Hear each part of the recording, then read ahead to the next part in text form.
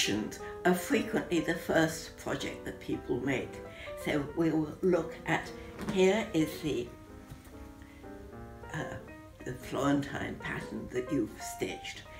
And because it's wool, we've got a linen fabric and a lovely handmade cord in the same colours of the wool that you used in the design.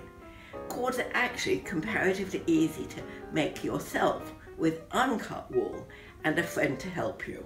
The design I love is this inset with a padded flange, and you'll see that I've done the entire Florentine design in stranded cottons, so a silky fabric is ideal to match the delicate look of the silks.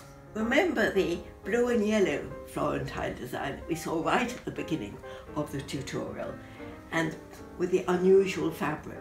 My tip in that instance would be to find the fabric and then match the wools or the threads to the fabric. Of course, you might decide to make your piece into something completely different to a cushion, and there's one or two lovely ideas I have. One is a box top, which is always a very practical present for people, or to keep your special things in. A tip there, I would suggest that you find a suitable supply of boxes and do your needlepoint design to fit an existing box top, rather than having a custom made box which will cost you far more.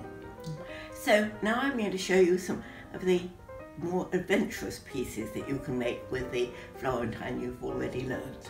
For example, here is a lovely big cushion. Again, I've had it done with the cords and rather dramatic tassels in the corner, but you can see that there's a repeating pattern for the Florentine in the middle, and then a beautiful Florentine border that goes around the whole of the design. Another simple idea is a Florentine line, very similar to the one you've already created for yourself, but reversed with my name down the middle of it. Bar stools are another place for a nice comfortable cushion, and here we have a circular one starting in the middle and growing out with the various Florentine scallops. You may wish to do something slightly smaller, for example an iPad cover in these eye-catching colours, no chance of losing that.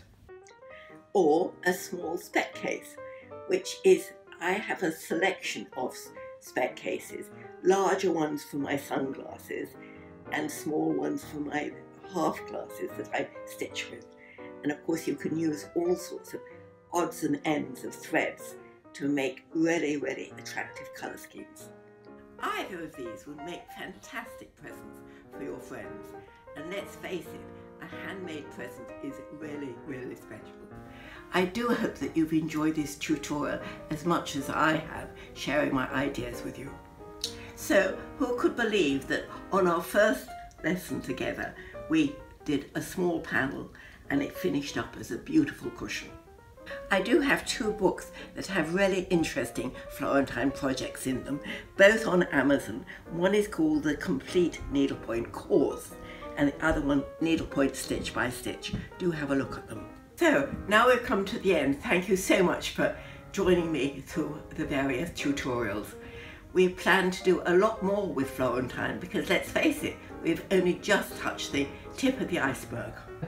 Click on subscribe right now and you will be automatically notified of future tutorials.